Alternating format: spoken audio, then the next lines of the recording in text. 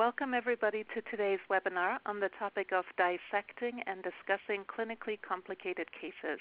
My name is Heidi Aguiar and I welcome you to today's webinar. Thank you so much for joining us, and we have some great speakers today for you, some very fascinating cases. But before we introduce those speakers, for those of you who have not joined us previously, I just want to briefly explain to you how the platform works for this webinar. On the bottom left-hand corner, you will see a blue icon. If you click on that icon, that's where you can shoot us a chat message if you are having any troubles or if you have any questions for the speakers. You can do so at any time throughout the presentation, but we will be holding those questions till the end. You will see on the top left-hand corner a settings wheel where you can check on audio features and find a dial-in number. If you are having troubles with your computer audio, you can dial in on the phone as well. Coming up, and registration is open for this, on May 23rd, we have a webinar on the topic of transplantation across humoral barriers. Also, registration is open for our annual brain death webinar that's geared towards physicians. It's on the topic of moving toward better quality and uniformity around brain death declaration. And this is a 90-minute webinar, and CMEs are going to be provided for this webinar as well as the usual continuing education credits. For this webinar today, we are offering 1 CEPC credit, and we are also offering 1.2 nursing contact hours. Please note that everybody who's listening to the webinar today is able to get their continuing education credits. Now, some of you are listening in groups, so whoever registered for this webinar and received the link for the webinar will be the one that receives the evaluation email. So please make sure you take note of everybody who's in the room and forward that evaluation email to your colleagues so that everyone can submit for the continuing education credits. Please note that for nursing, you only have 14 days to complete your evaluation or to submit for your credits. For sepsis, you do have 30 days. So at this stage, I would like to introduce our moderator for today. Our moderator is Tanya Hull. She's a member of our Get Connected webinar faculty and helped to coordinate this webinar. And she's also a procurement transplant coordinator for the Legacy of Life in Hawaii. So I'm going to turn it to Tanya to introduce our speakers. Thank you, Tanya. Thank you, Hetty. Good morning, everyone. It's my pleasure to introduce today's speakers. First, we have William Peoples. He's an organ procurement coordinator with LifeQuest Organ Recovery Services. Bill is a graduate of the University of Central Florida that launched his career in the nursing field, where he has been for 22 years. Bill's career started at Monroe Regional Medical Center in Ocala, Florida, in the coronary intensive care unit. He moved into the critical care education role in 2001 and remained as a clinical education coordinator for 15 years at the same facility. During that time, he took on supporting roles in employee health, joint commission readiness, hazmat emergency teams, and became the American Heart Association Training Center Coordinator for MRMC. He currently maintains instructor status for BLS, ACLS, and PALS disciplines and continues educating. Bill has been a member of the LifeQuest Organ Recovery Service team for 1 year and will soon sit for his CPTC certification. He and his incredible wife, Renee, reside in Ocala, Florida, with their 6 teenage children. He often volunteers to work extra shifts just for a break. We're also welcome to have Sean Forker on the call with us. Sean serves as a supervisor of organ recovery at Southwest Transplant Alliance. He has been at Southwest Transplant Alliance for 5 years, and prior to coming into organ donation field, he worked as a critical care and emergency nurse for 12 years. I'd like to turn it over to Bill at this time. All right, Tanya, thank you very much. I want to take the opportunity to thank the Alliance for allowing us to talk about some of these cases here, and we'll go from there.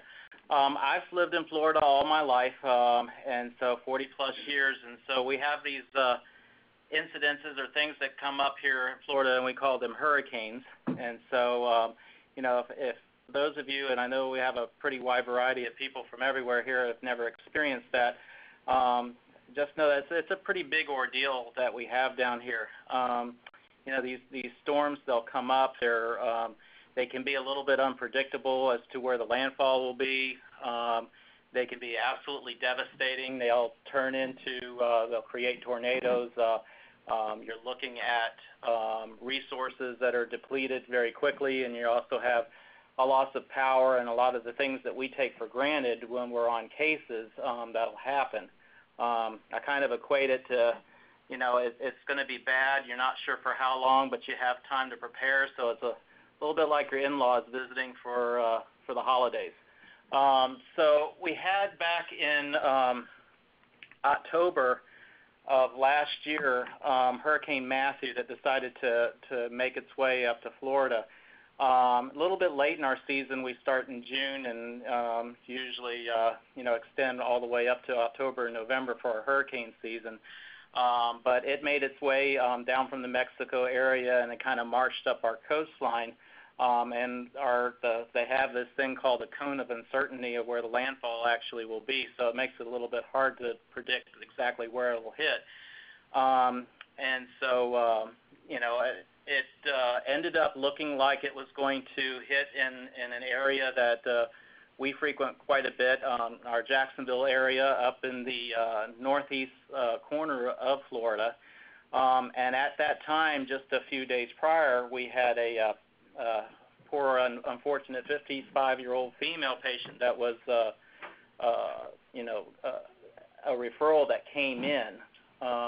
Initially had GCS of 5. She quickly decompensated and due to an cranial hemorrhage, and then was declared brain dead right as the storm was close to approaching.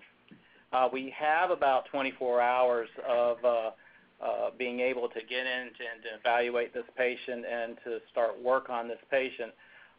So we had some of our family advocates, of course, going in. They obtained consent. The patient was actually on the registry, and so that part was an easier part. And then we have some of our local OPCs that were there available to start and initiate the case.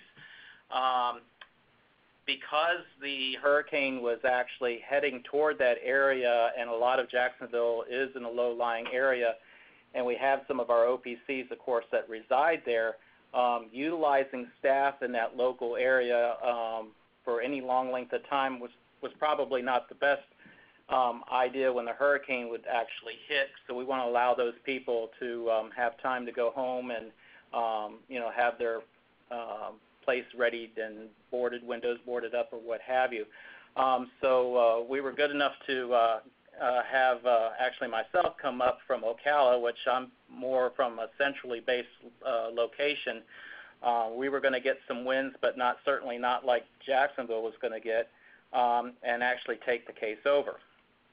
And one of the things you have to keep in mind with some of these natural disasters is the flexibility of your emergency preparedness plan. We seem to have to take ours out and review ours quite frequently just because of the storms that we have here in Florida. If you don't have an emergency preparedness plan, you probably should have one in place, and I think you should probably review it annually.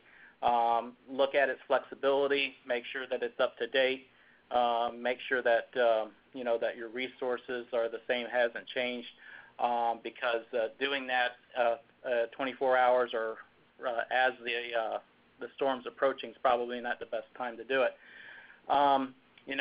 We have our staff, when they travel on the roads, kind of follow along a lot like the emergency medical services.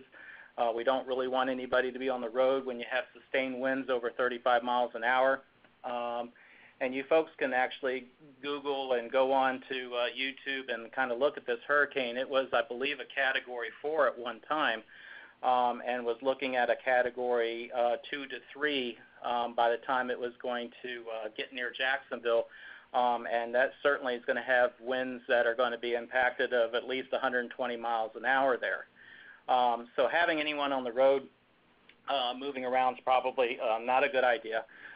We had decided earlier on that we would go initiate the case, stay for as long as it was going to be safe to start that case, and then transfer this case and actually medically manage this patient from a distance, a safer distance by phone, and then actually get back on site as soon as possible. There was a potential of actually having someone stay there at the hospital, and of course, every situation is a little unique. We chose to do it this way.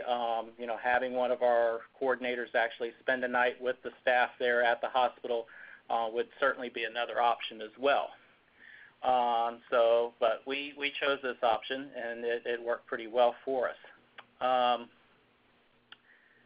We have, when we send our serologies, at the time we were sending serologies down to our Miami area, which involves quite often a plane flight. That was a little bit tricky because, of course, no planes were flying at that time along the Florida coast area. So, and it's not terribly out of the question to send it down by courier, so that's how we handled our serologies. And of course, that takes a little longer, but we were in for the long haul in this case anyway. So we didn't have a whole lot of incidents with that, but just think of the potential that could happen, as far as sending, blood work to your labs or HLAs and those things, because of couriers may not be able to get out on the road because of the weather, and you might have some delays in how that impacts your case, could certainly slow things down. You're also going to be looking at here a little bit about the potential of, the transplant teams to arrive. When you have an airport that's shut down because of flooding and electricity, that can be also a big issue as well. And here is just kind of a brief little timeline of how we handled it and how we were physically on site at our donor hospital, which happened to be a transplant center, thank goodness, because afterwards, in offering organs up, it made it a whole lot easier. We arrived at the site a little bit on the 5th, got off site early morning of the 6th, and we're actually back on the site on the 8th, returned to the hospital. On return to the hospital, they were on emergency power. They didn't get a direct hit from Hurricane Matthew. And some of these pictures that are actually that little picture that's on the PowerPoint is a screenshot of some of the areas in Jacksonville. So they had a lot of power that was out. You had trees that were down. They had roads that were blocked. And so, certainly the airport was an issue there. Staffing at the facility, they were on short-staffed because they were basically just there for what needed to meet the needs of the hospital. We had limited resources. In fact, one of the limitations that affected our case was because of the power issues, the emergency power, it affected the cardiac cath suite, and that complicated by staffing not being available to do a cardiac cath unless it was a true emergency. We were not able to place the heart for this patient because of that reason. There was some also questionable things in the echo that allowed us to not be as aggressive, but I think in the long run we probably wouldn't have been able to place anyway because of certainly some things that Hurricane Matthew caused. The travel restrictions, weather impacted us a little bit and impacted our courier system a little bit. Certainly would impact a lot of our transplant centers if they were coming, if that was the case. And for the most part, it wasn't so much the case with that because all of our organs that we were able to get from our donor were actually, recipients were right there. Your safety of your staff, and certainly our staff, is always a primary consideration. The transplant team's flights in and out was always a consideration too as well. Fortunately for us, the management of our donor, this patient was thankfully a very stable donor through the entire ordeal. We did not really have to worry about putting the patient on any significant amount of pressors, and we didn't have a problem at all medically managing this patient by phone. The nursing staff at Mayo Clinic is exceptional. and they were able to follow our instructions very clearly. We had our communications, thankfully, weren't interrupted. So cell phone service, which is another thing, that and internet that we sometimes take for granted, that could lose. You could lose that during some of these storms. That remained intact. So we were good in that aspect. The recipients, when we were actually allocating organs out, we did have some recipient issues, one involving our liver recipient who actually started to become very unstable about an hour before the OR. And so, because of the limitations that we had as far as transplant teams being able to fly in and fly out, local backup was having to be given there at the facility for that. And, fortunately, they had a patient there that was able to take the liver, and that was great. So a lot of things that could have happened really negatively in this storm didn't, and we're very thankful for that. But it does bring a lot to light here about the things that could go wrong, and you want to kind of plan for that ahead of time, before you get into problems with that. The short story to everything here is the results that we had with this donor is we were able to successfully transplant en-bloc lungs with this patient, the liver as well, and both kidneys, and the majority of which stayed there at the transplant center. And I always think it's kind of ironic that hurricane, according to our news reports, took the lives of 4 Floridians, and our donor in turn saved the lives of 4 Floridians at that time. So a little bit ironic, but it in all, it ended up being a very good case. And I think if there's no further questions, I'll turn it over to Sean for his.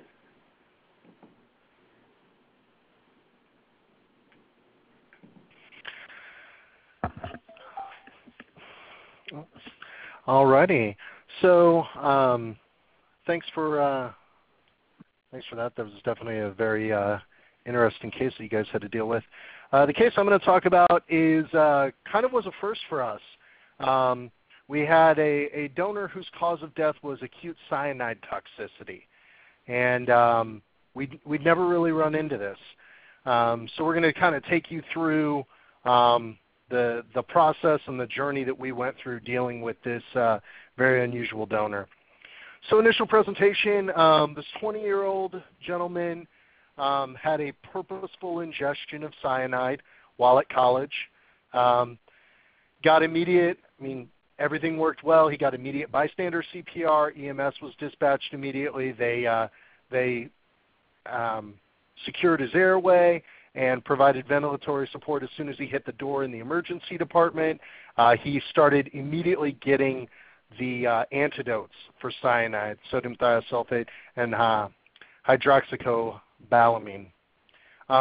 Ultimately, this young man died of an anoxic injury, which, due to the mechanism of action of cyanide, certainly not terribly shocking.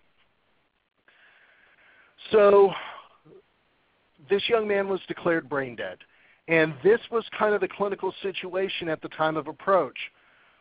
Blood pressure is pretty okay.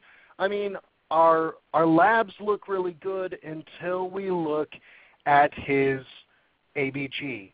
And on 100% oxygen, his PO2 is only 58. Oh, wow. And this guy's on bilevel, on very aggressive ventilatory support. And we found out that day that the upper assay limit of the lactate test at that hospital is 13.3. So the lactate was tilt. We don't know what it is, but it's real, real high. So now we're thinking, well, as my boss at the time likes to observe, all the organs like oxygen. So can we deliver this oxygen to the organs? What does cyanide do to the organs? Is cyanide going to alter the organs in some way that would make make a transplant unsafe? We don't know. And even if it doesn't, could we find a transplant center willing to take a chance, willing to accept an organ offer from such a donor? So if, like me, I worked in the emergency department for a number of years. What did I know about cyanide? It's bad, number one. And number two, go get the cyanide kit from the charge nurses station. So we had to reach out to some friends that we'd made in the toxicology department and learn a little bit about what cyanide does to you. So what did we find out? It inhibits Krebs cycle in the mitochondria. I'm not going to belabor the specifics, but basically it keeps the mitochondria from using oxygen for cellular respiration. So even though you have adequate amounts of oxygen, the mitochondria just can't use it. So it might as well not be there. As a result, you get high lactate levels because you're using anaerobic metabolism. It also changes the bond between hemoglobin and oxygen. And now the hemoglobin will not give up the oxygen to the tissues. And even if we could do that, the mitochondria are still altered by the cyanide. So we've got this double whammy of oxygen delivery problems that was really causing us some concerns. So we decided to go ahead because a PO2 of 58 is bad, but the metabolic demands of a brain-dead organ donor are also very low. So our thoughts were, is this donor getting just enough oxygen to get by? Are the organs getting enough oxygen to not suffer hypoxemic injury? And everything that we saw indicated that that was the case. Our creatinine wasn't elevated. Our liver enzymes were not elevated. We were making urine. We were conjugating bilirubin. So every functional test of organ function said, yeah, we're getting by. We're doing we're doing our function. So what we decided to do was we made a treatment plan, basically maximize oxygenation. So we used high FiO2. We put this donor on APRV. And they had previously been on inverted ratio pressure control. We weaned them from APRV to pressure control later in the case. We gave more cyanide antidotes. So they had given one dose of the hydroxycobalamin in the emergency department. We repeated that. And it binds to cyanide and makes it less lethal. And here's some data about it if you ever find yourself in that situation. Some other things that we thought about, sodium thiosulfate works well but does have that delayed onset. And then we saw one article. Now there is not a great amount of literature on donors and cyanide. So that was pretty difficult for us. But it mentioned, we found one donor in a pediatric journal where they used an exchange transfusion to reverse cyanide toxicity from a patient who had been on nipride for apparently a long period of time. So we thought, how would we do an exchange transfusion if we had to? We kind of kept that as a last ditch. If things start going badly, we'll do the exchange transfusion. But the hospital we were doing the donor at didn't have the ability to do that. So we were going to get a little unconventional. And basically what we asked for were thoracentesis bottles to bedside and a rapid transfuser.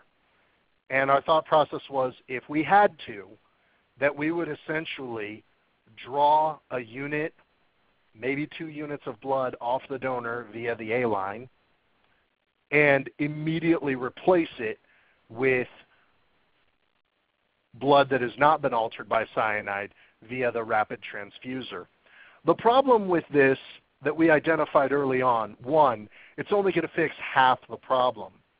Great, you fixed the RBC problem that now we've given normal RBCs that don't have this ridiculously strong affinity for oxygen and will actually give oxygen to the tissues. Wonderful. But what we haven't solved is the way that cyanide altered the mitochondria. So we realized that it was not exactly a solution so much as a Band-Aid.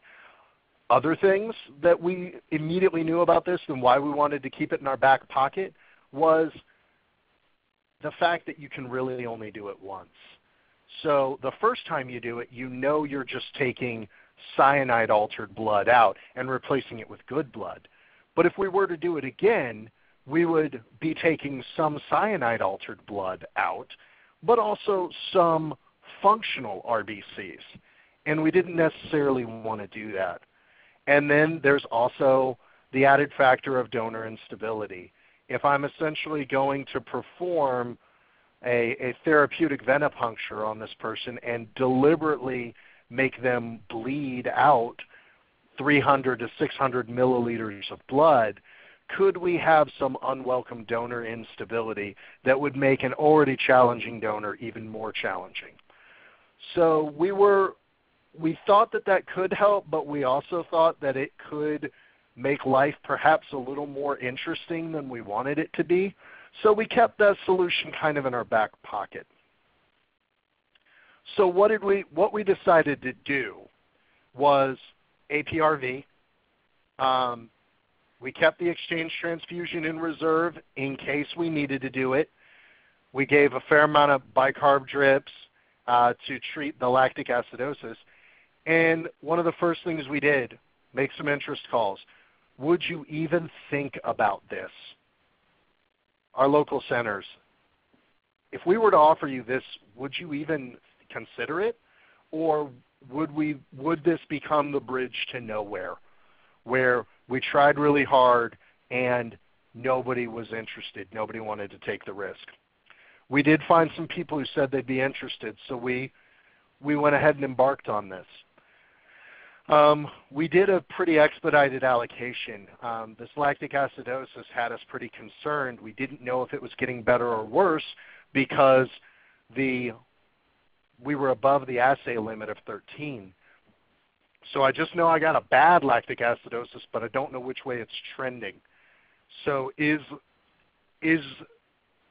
this donor's condition about to get much worse on me? Do we need to just hurry up and go? And that's kind of what we felt, was we needed to expedite allocation. Additionally, the family had been through a very long and arduous process, and they were very concerned and ready for this process to be done. So they had expressed some desire for this case to go a little bit more quickly. So after managing overnight, we had some interesting challenges overnight. One of my colleagues came out and started the case, did a phenomenal job, but sometimes these unlikely donors, we forget, and he and I certainly forgot, to recruit our hospital partners, get them on board. And so the intensivist, we asked him for a bronch when we arrived because we thought that could potentially help our oxygenation picture. But he declined. He said, you guys aren't getting the lungs, so I'm going home. So luckily, my partner that started this case has been an RT for a number of years and was trained to do therapeutic bronchs in his RT life.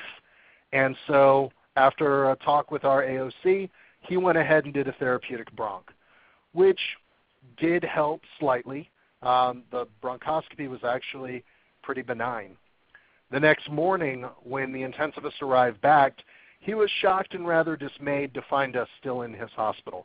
And as a result, he felt that this was a misallocation of resources, and he was very upset by this. We reiterated that our job is to evaluate the suitability of organs for transplant, but in the absence of overwhelming evidence that organs are not transplantable, we have to let our transplant centers make that final decision for their patients. He was somewhat mollified by that, and things got a little better later on. Right before we allocated, this was kind of our clinical picture. Creatinine's trending up, urine output is still okay, and our liver still appears to be pretty happy. Lactate level is still tilt. But between APRV and the bronch, our oxygenation's gotten a lot better. So now we have a little more room to breathe, so to speak, and pardon the pun. We have our reason to believe, okay, things are getting better, where we should be able to deliver oxygen, and it looks like our organs are receiving adequate oxygen. So, okay, it's working. So, big thing that we ran into is this inhibition of the mitochondria to utilize oxygen, is this permanent? The answer is no. Amid the very large chemical cocktail that is cigarette smoke is cyanide. And cigarette smokers do not drop dead immediately upon smoking. They take in a much smaller amount of cyanide than our donor did, but the body can metabolize it if it can survive that initial hypoxemic insult. As we discussed earlier, there is almost nothing published on the safety of donors who died of cyanide toxicity in organ donation. So every surgeon who was even contemplating this offer, they made real good friends with toxicology, and so did we, to get the advice of an expert.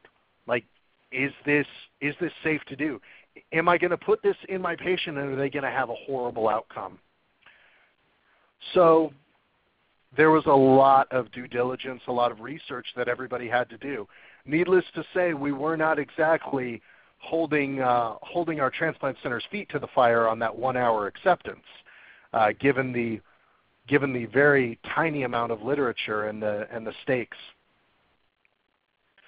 So actually, real quick, we talked about our intensivist colleague and how he was concerned and upset about us taking up hospital resources on this person that he saw as having no donation potential.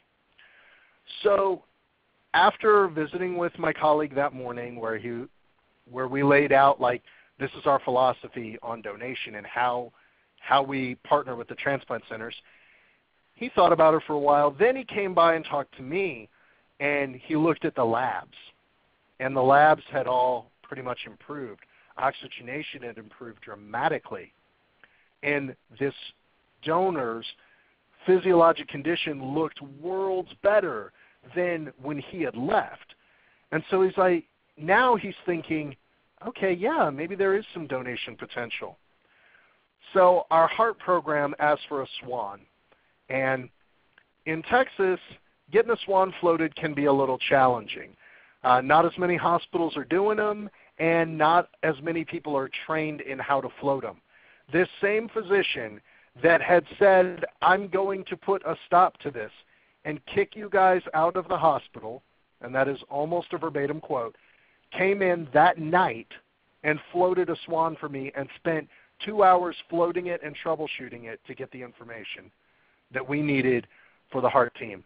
So this case had a transformative relationship, a transformative action on our relationship with this physician.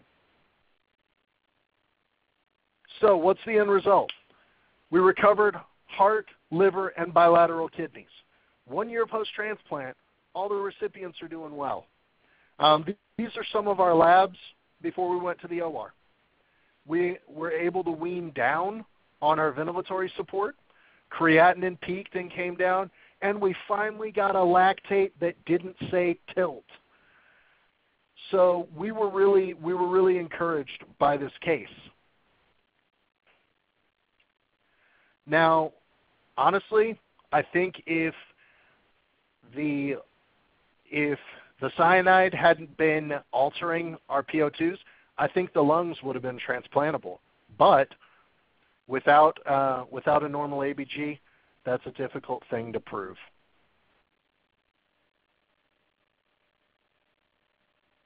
And then those are my references. All right, so I will turn it back over. To you. Thank you so much, Sean and Bill, for two very fascinating cases. Just as a reminder for those of you who are listening as participants, on the bottom left-hand corner is the chat icon. That's where you will type in your questions for the speakers, and we will, Tanya will be moderating those. And as we navigate those questions, there's a poll up here for those of you who are listening as a group. If you can please be so kind to complete that poll as to how many people are in your group. So I will turn it to Tanya to get us started with the questions. Thank you, Hetty. Our first question is for Bill. Bill, what education or prep does LifeQuest have with your hospitals to get them to agree to maintain or declare donors during an emergency? And are there any hospitals that won't do that?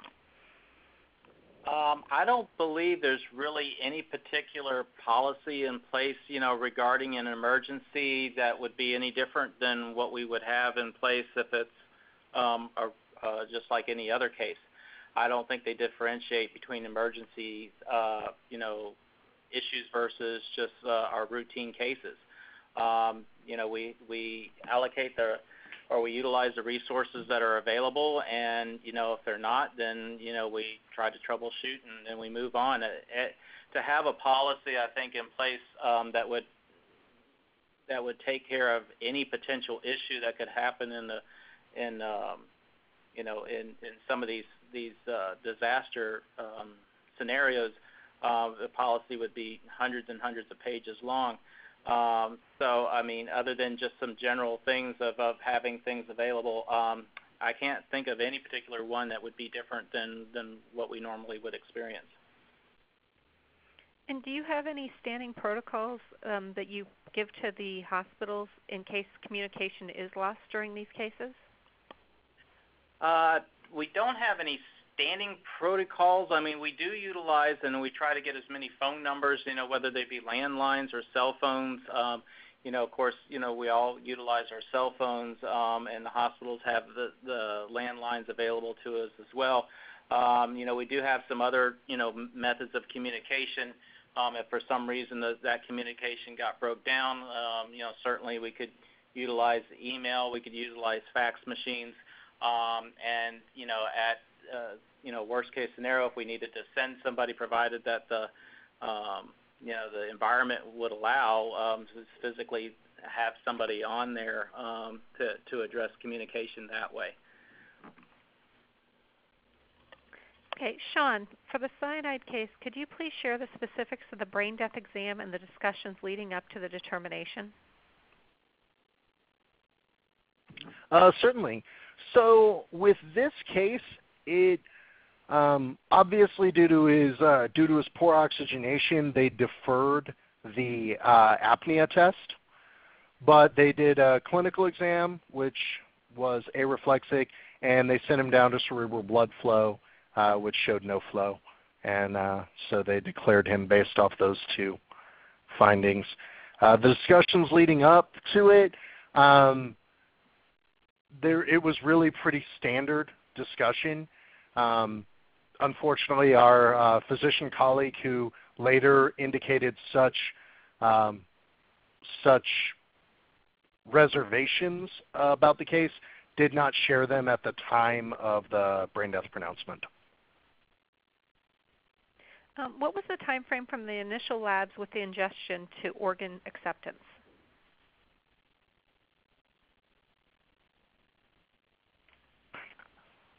So there was about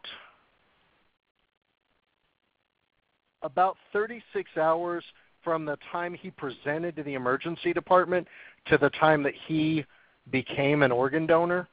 And we were on site for about 12 to 16 hours before we started allocation. So grand total, I think we're looking at about roughly 48 hours from cyanide ingestion to organ allocation. Okay. Bill, from the HD perspective, how do you address concerns from the hospital that you should not be doing an organ donation during a disaster? For example, they might say limited resources should be held in reserve to address the disaster.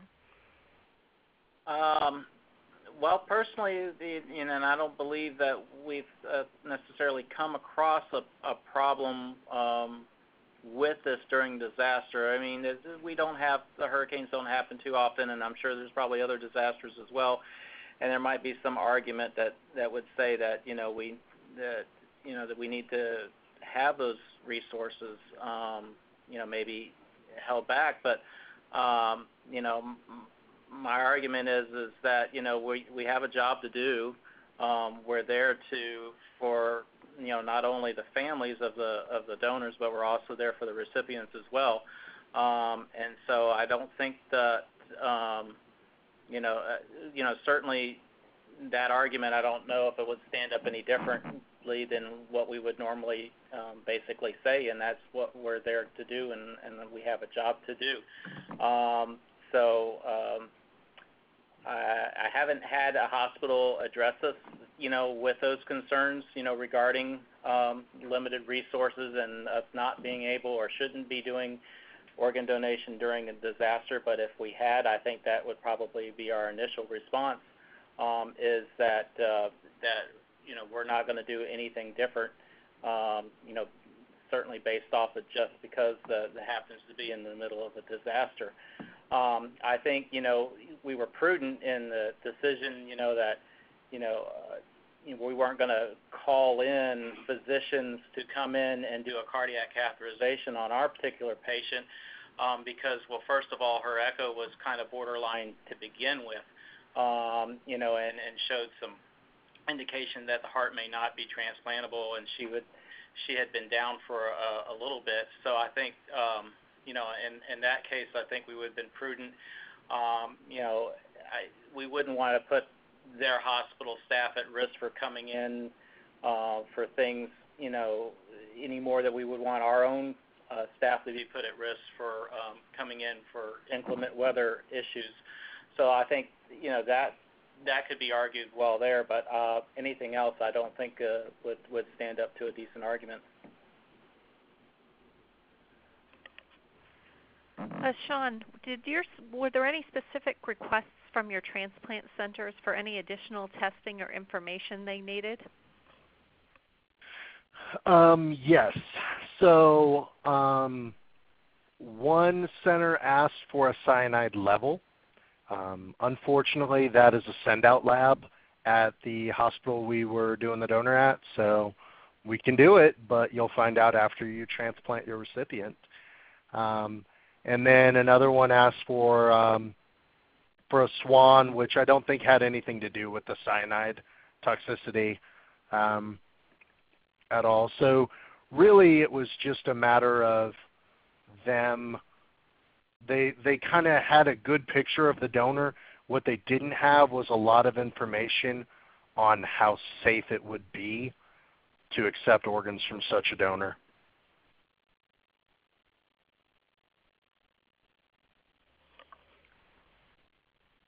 Sean and Bill, I want to thank you for your presentations. Hetty, if there's no other questions, I'll turn it over to you. Okay, great. Thank you so much, Tanya. So Bill and Sean, thank you so much for sharing two very fascinating cases and challenging cases, and it just shows that you have the choice to walk away or you have the choice to think outside of the box and research it and figure out how to make it happen. And and most of the time when we do that, it's possible. So thank you both for sharing that and for hopefully encouraging and inspiring us if we all face those types of situations. Thank you to all the participants for listening in today. We wish you a wonderful rest of the day, and for the speakers, I will move us back into the speaker room. Have a great rest of the week. Take care. Bye-bye.